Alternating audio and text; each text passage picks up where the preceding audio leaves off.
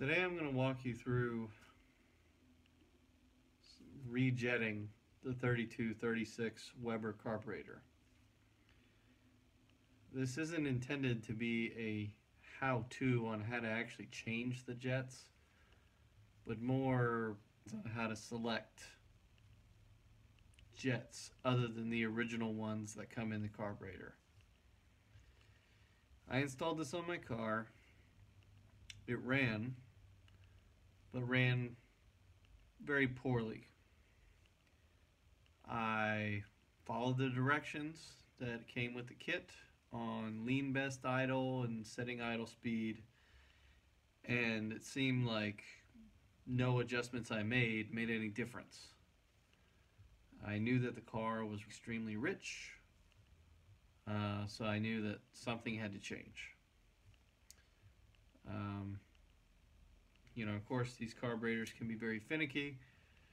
From what I've been told, when they're set up properly, they work great. Right now, it just seems like climbing a mountain to get it to work great. So, we're going to make some changes.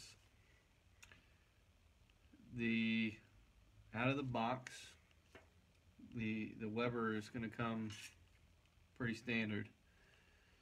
The choke side here, that's your primary. This is your secondary. Up top, you have your primary and secondary air jets. Your main jets are in the bowl.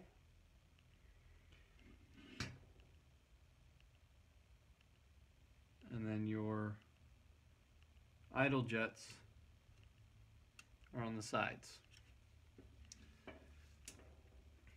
Out of the box, your primary main is going to be a 137, your primary air a 165, and your idle a 60. Your secondary main is a 125, 160 on the secondary air, and 50 on the secondary idle. Now, one thing that, although this does make it run, it's running really rich, extremely rich. And also, when the choke's open and you engage the,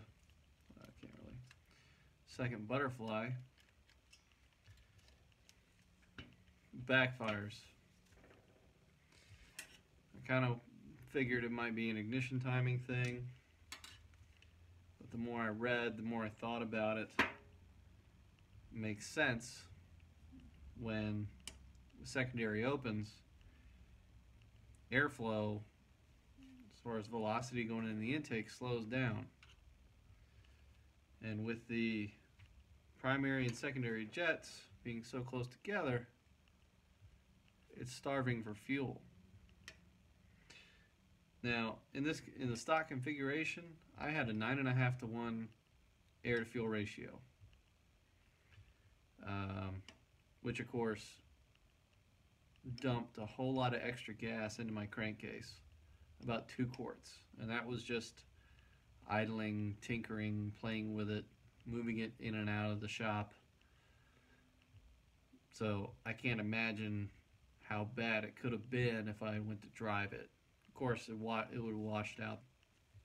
Would have ruined the motor. We don't want that. So we're gonna, like I said, make some changes.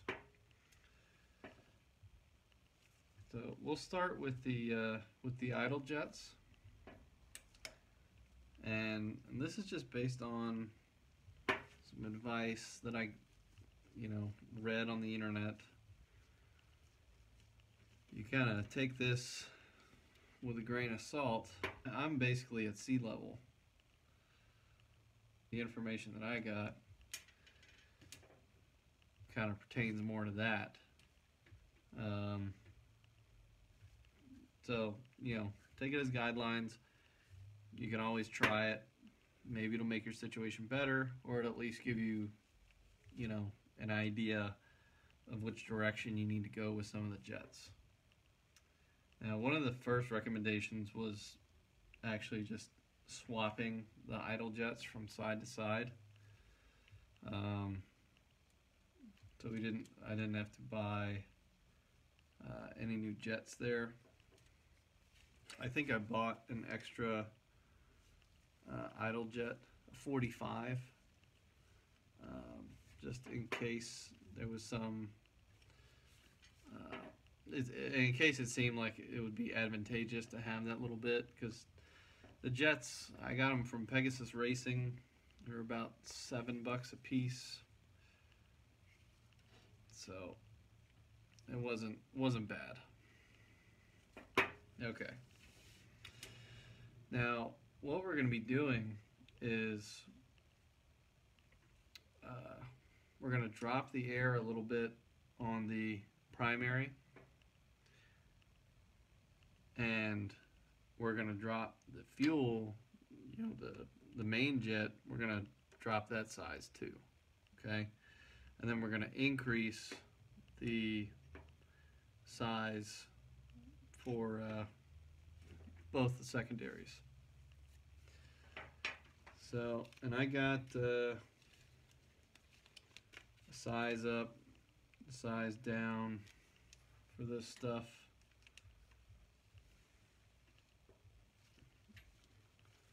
Just so I could have a little bit of tunability. Now I am taking since my stock secondary air jet is a 160, I'm going to take that, I'm going to put that in my primary. Okay.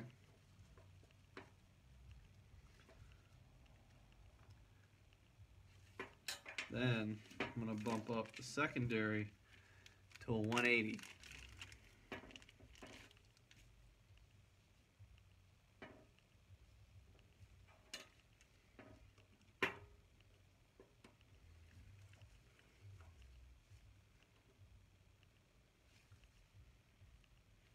You don't have to get these very tight. You can strip them out.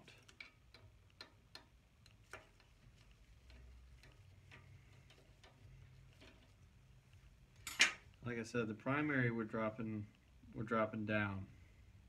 Okay, so we had a 137 from the factory. I'm going to drop mine down to a 125 because, well, I don't want to go too low because I still want to leave some adjustability with the mixture screw. My mixture screw was completely unresponsive with the original jetting.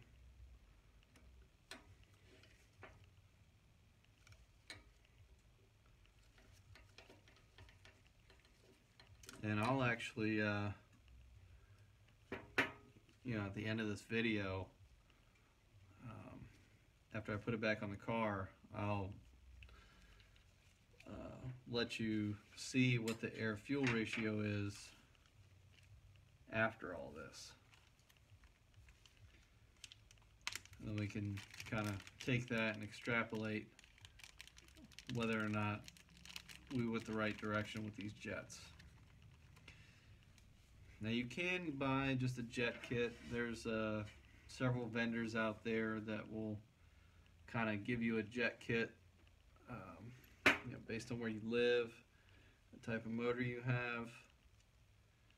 So you can always consult those guys that have a lot more experience with this.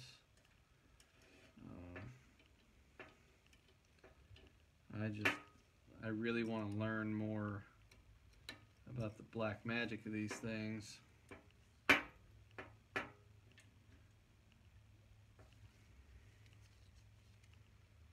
course, these are at a awful angle.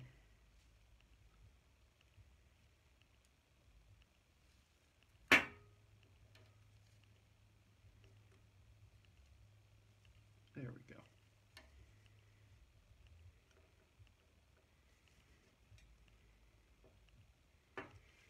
Now, as far as I have researched the emulsion tubes that come in These carburetors we don't need to do anything with. We may need to, I've read that you can get air leaks here out of the idle jets, and there's recommendations on putting an O-ring at the base of the jet holder. So you'd be putting an O-ring right there.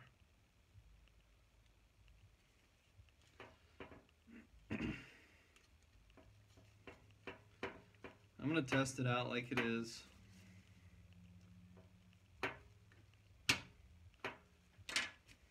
Just see what it does. In theory, of course it's still going to run, but in theory this will be a little more what we're after. Obviously it was way too rich with the jetting before, so taking that out, we know that the primary had to go down. The advice on increasing the secondary just seems logical to make, because by the time the secondary is open, you're going close to full throttle and you want that extra fuel.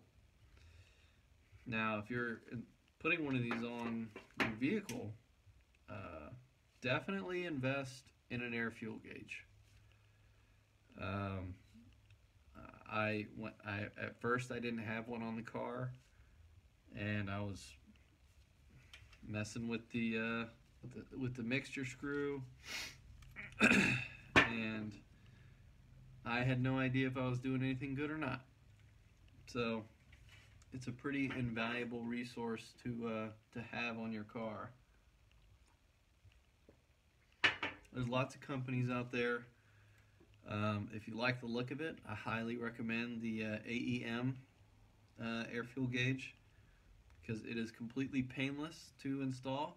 Just a 5-volt fused switched power and ground is the minimum that you need. Of course, you also expand it to like a data logger and stuff.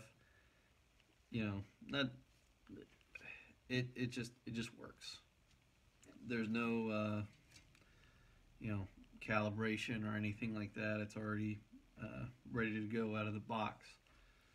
So, but there's other ones out there if you prefer something else. But hopefully this will get us where we need to be. Of course, I'm sure you know to adjust your mixture screw. That's right there. So I'm going to start out at 1.5.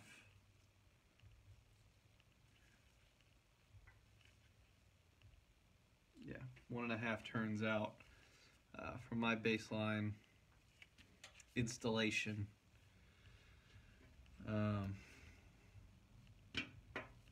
And we'll just kind of see what it does from there. Hopefully this will get me a lot closer. Of course, I hope this helps somebody out there that is fighting one of these. I saw a lot of people on the internet that were having the same problems that I were and really didn't have any type of solution. So hopefully this helps you.